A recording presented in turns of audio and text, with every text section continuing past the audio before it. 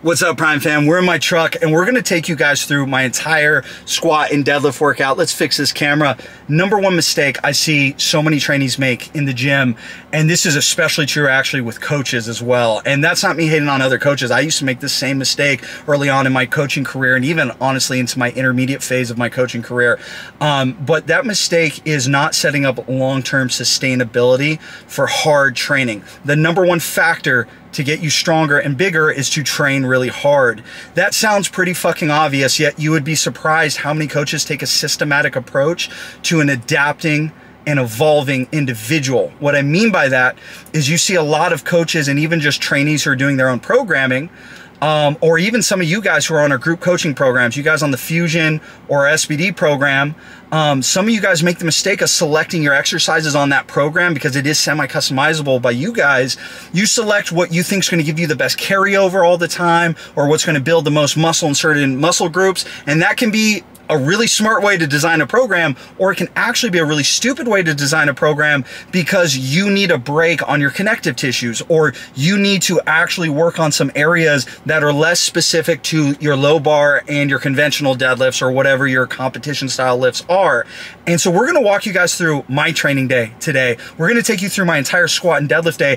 And we actually are now in the transition, I am in the transition of going into my strength and a peaking phase. Now I'm not peaking for a meet, so I'm not gonna try to hit new 1RMs at the end of this training cycle. In fact, this is kind of a comeback training cycle for me, but nonetheless, I am going to do somewhat of a mini peak at some point here, just to express some strength and kind of see where I'm at after this long move and kind of detraining phase I had coming out here to North Carolina.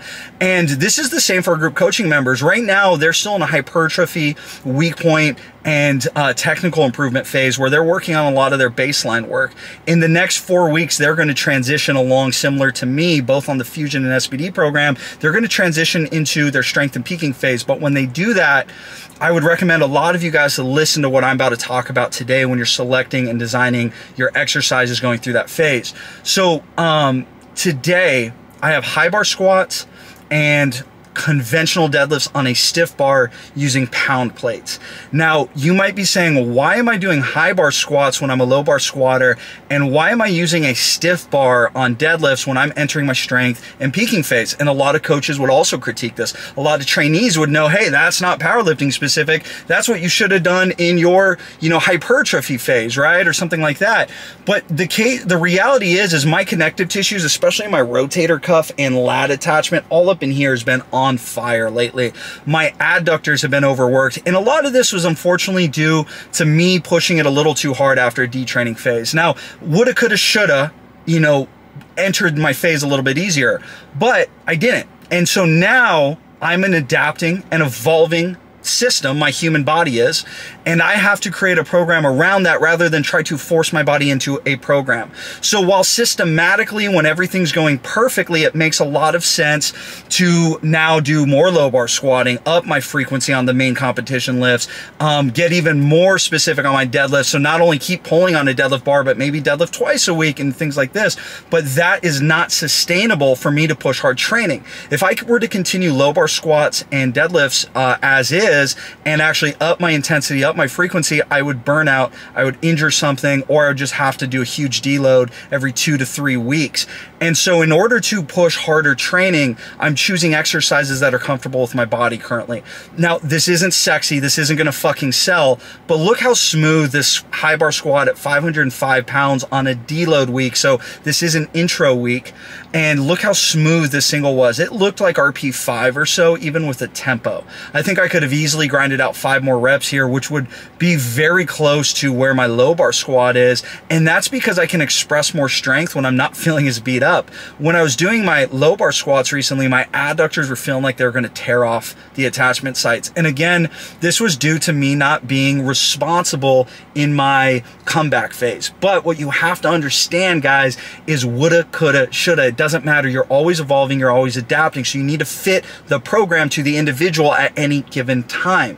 This is why with my one-on-one coaching, I'm ready to change a program literally at the drop of a hat. I do not worry about, oh, but we need to be more specific in this phase. If my athlete's almost injured, we got to change something. Or let's say my athlete has huge technical problems, and even though we were planning to move to a strength phase and a peaking phase, I might actually peak them out on an exercise where they're a little bit weaker and maybe it's more quad dominant or whatever it might be, in order to further express some strength and build strength in our weaker points to then have long-term carryover to their main competition lift. This is something you do not see in modern powerlifting, yet they used to do this all the time back in the day in old school powerlifting.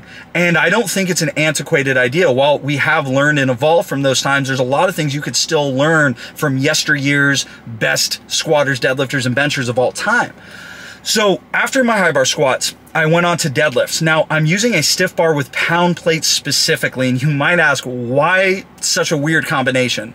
So I have always felt more comfortable and more stable, and therefore my connective tissues, especially at that lat and shoulder attachment, which are regularly hot spots on me when I'm pulling heavy on a deadlift bar, I've always felt way better on a stiff bar. I wish the non-USAPL and IPF feds would switch to a stiff bar. I think it's silly we have a deadlift bar, and if you want to hear my honest opinion, sumo pullers get way more out of deadlift bars than conventional pullers, so I actually think it's literally putting conventional pullers at a disadvantage. This is why you see a lot of really good pullers in the USAPL and IPF that are both sumo and conventional.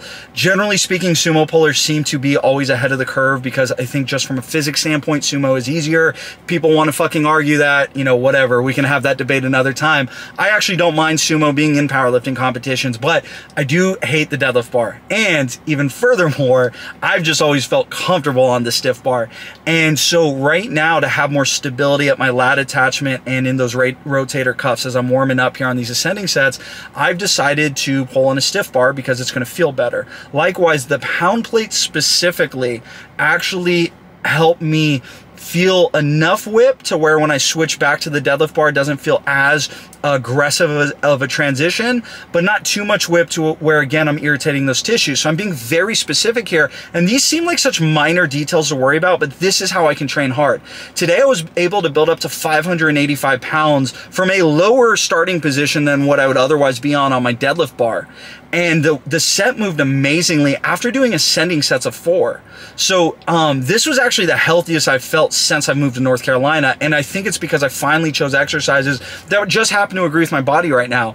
Now, there's a potential that I might even just find this is really comfortable for long-term progress, and maybe I stick to this, we'll see. But I'm pretty sure I'm going to switch back to low bar. I'm pretty sure at some point I'll transition, obviously, back to training on competition plates, but for now, this gives me a lot of ability. The second thing I'm not afraid to change is I didn't do any back down sets, and I don't plan to do back down sets on these exercises anytime soon, because I can tell I just don't need it right now. I'm in such a state of detraining still, even after, you know, 8 weeks of my move or whatever it's been, that I think I can get a ton out of just 1 or 2 top sets. And I had a conversation with my coach, Dylan Smith, who we both agree that I'm just such a low volume responder. I tend to be one of the freaks in the opposing direction of which we generally think of genetic outliers.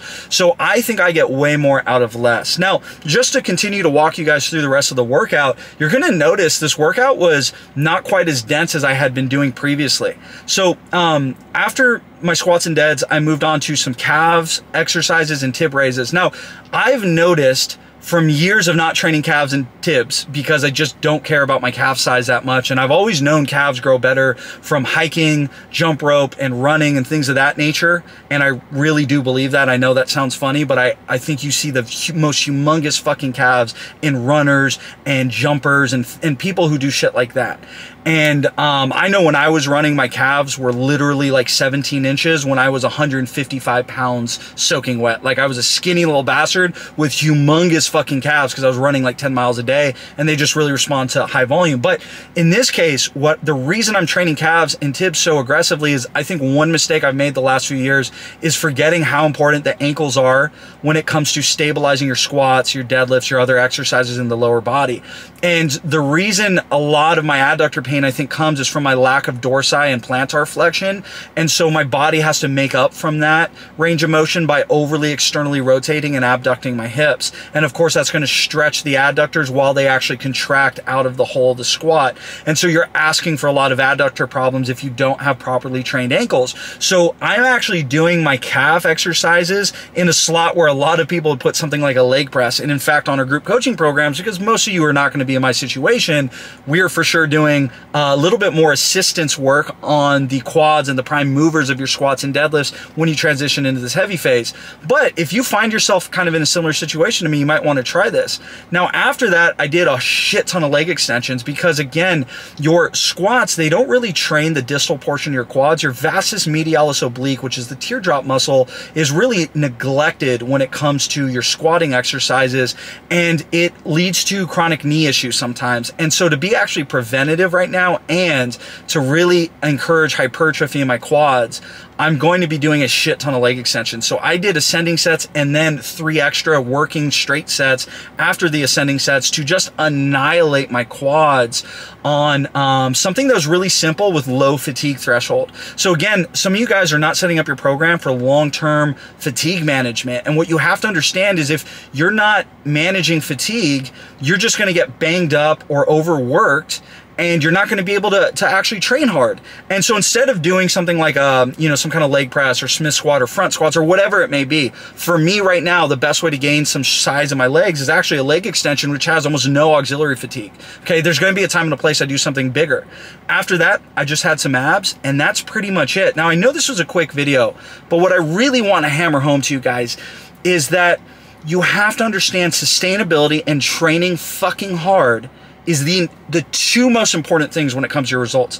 If you worry about specificity and what bar you're using and what plates you're training on before you're fucking pushing yourself in the gym, you're ass backwards, my dude, okay? So this video is kind of a rant, kind of a training vlog, kind of just content because I want to post as much content and just give you guys insights as to what I'm doing.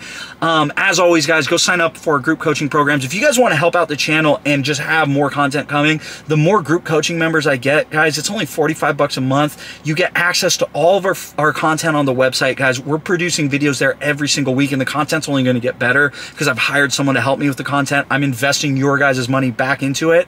And then likewise, you get a kick-ass evolving program that changes every single season. If you want a free sample, email me at brendan@prime-strength.com. I'll give you guys a free sample of the program. To all my subscribers, to all my Prime fam, I can't speak. The camera's almost out of memory, guys. I gotta go. I love you guys all. I'll catch you guys in the next video.